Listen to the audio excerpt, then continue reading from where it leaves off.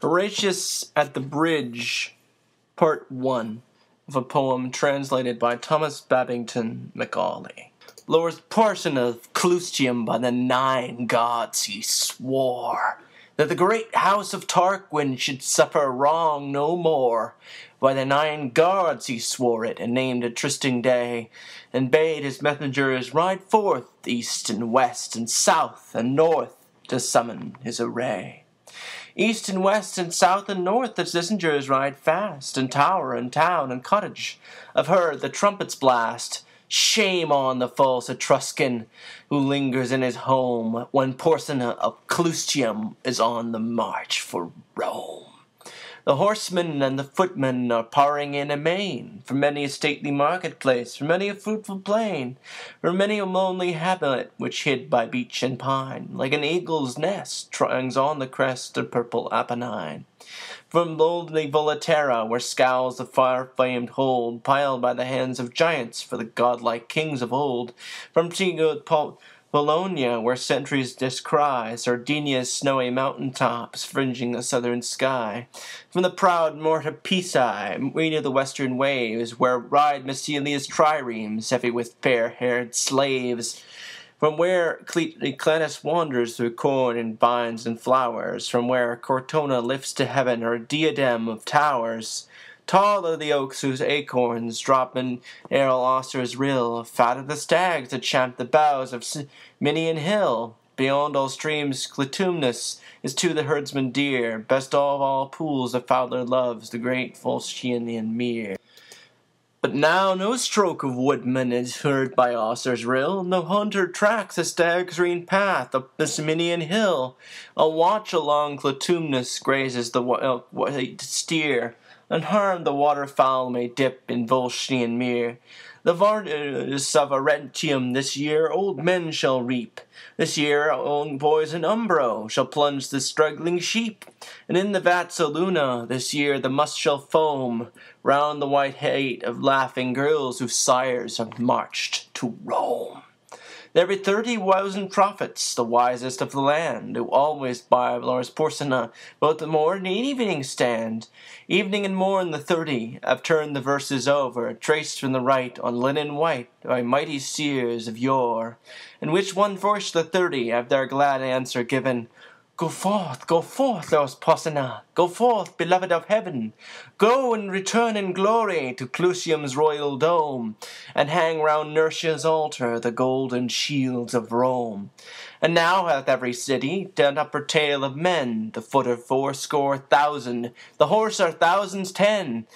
Before the gates of Tutrium is met the great array. A proud man was Lars Porsena upon the trysting day.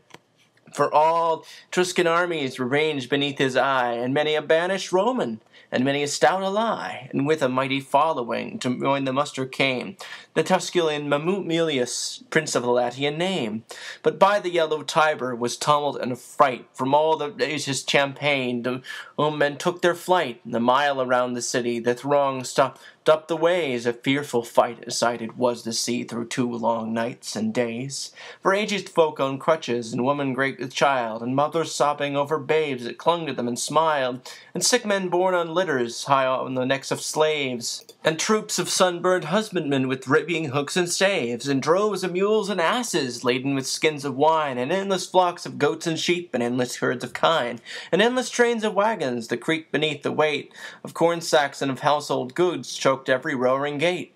Now from the rock Tarpeian could the wan burther spy the line of blazing villages red in the midnight sky, the fathers of a city that sat all night and day. For every hour some horseman came with tidings of dismay.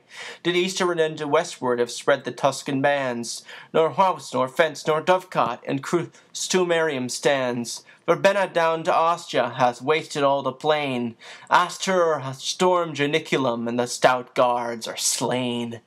I witnessed in all the Senate there was no heart so bold, but sore it ached and fast it beat when all that ill news was told. Forthwith uprose the council, uprose the fathers all. In haste they girded up their gowns, and hied them to the wall.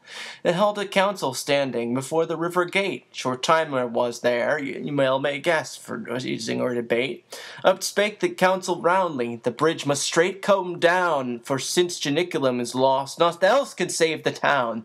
Just then a scout came flying, all wild with haste and fear. To arms, Sir Council! Lars Porsena is here! On the low hills to westward the council fills to die, and store the swarthy storm of dust ride fast along the sky. And nearer, fast and nearer, doth the red whirlwind come, and louder still and still more loud from underneath that rolling cloud is heard the trumpet's war note proud, the trampling and the hum. And plainly and more plainly now through the gloom appears, far to left and far to right, in blue-can gleams of light. The long array of helmets bright, the long array of spears. And plainly and more plainly above the glittering plain, now might ye see the banners of 12 Cercites strung. The banner of poor Clustium was highest of them all, the terror of the Umbrian, the terror of the Gaul. And plainly and more plainly now might the burghers know, by port and vest, by horse and crest, each warlike Lucumo. There Sillinus of Retium of his fleet roan was seen, and Astor of the fourfold shield, girth with the brand none else may wield.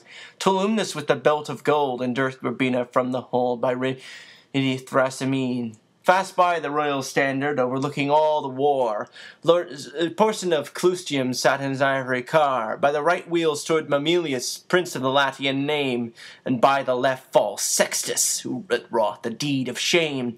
When the face of Sextus was seen among the foes, a yell that rent the firmament from all the town arose. On the housetop was no woman, but spat towards him and hissed. No child, but screamed out curses, and shook its little fist.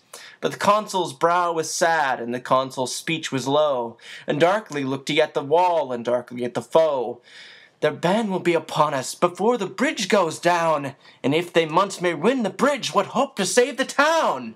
Then out spake brave Horatius, the captain of the gate. To every man upon this earth death cometh soon or late.